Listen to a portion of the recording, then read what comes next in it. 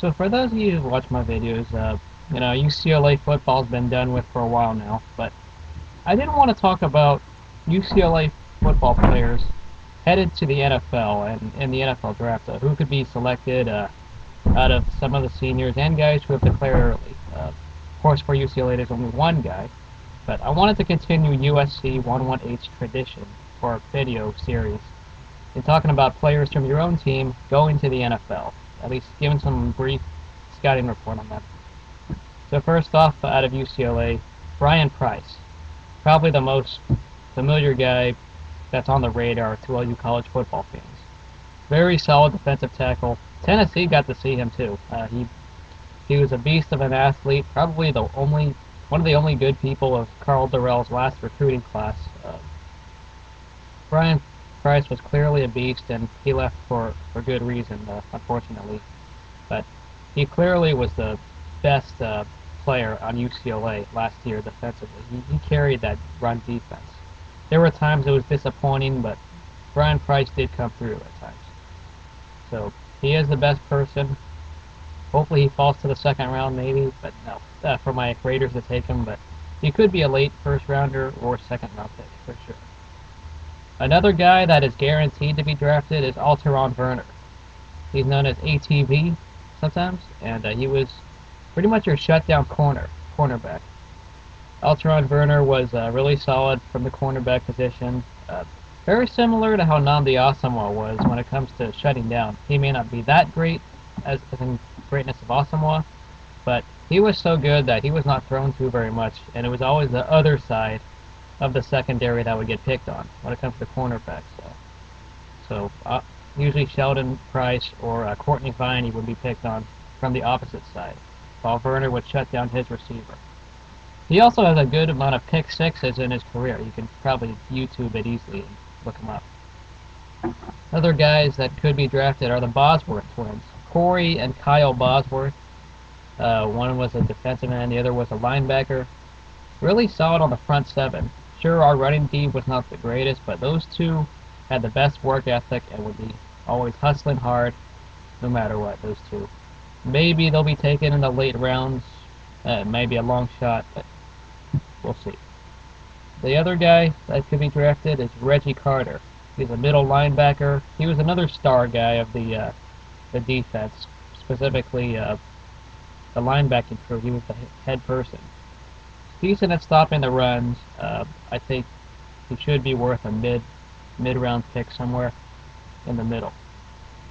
Now, on offense, there isn't pretty much really anyone that should get taken. The only guy that has a chance is Terrence Austin.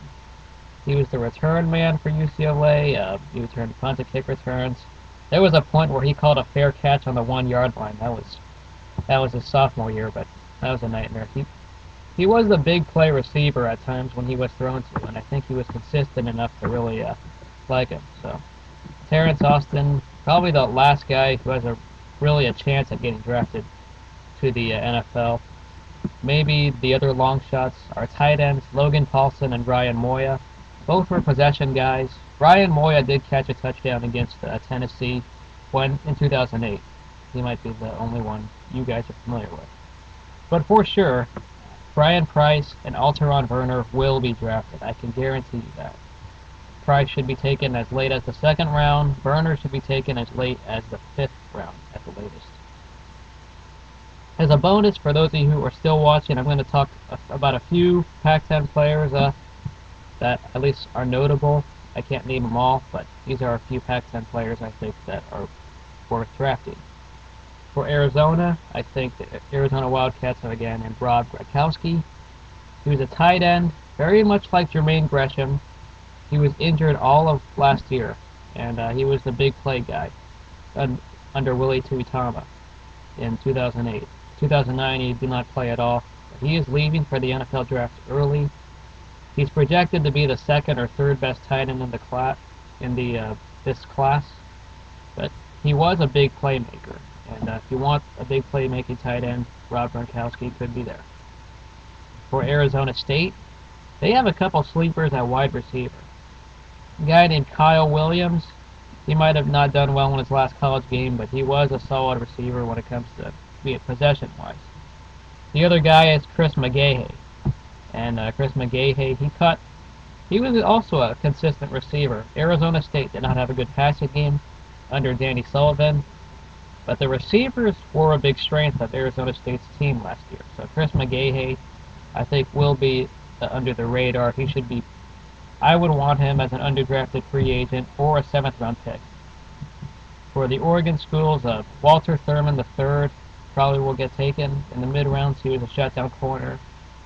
Sean Canfield out of Oregon State was a quarterback. You may say Pac-10 quarterbacks suck, but his efficiency was solid. Maybe he'll be taken in the late rounds. He was a left-handed quarterback, so people may not like those, but he was efficient, nevertheless.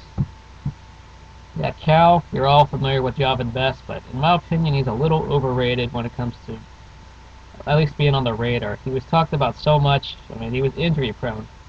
That was the big factor of Javan Best and why he wasn't as productive in his last year at college. But he'll get drafted probably in the late 1st round, early 2nd round.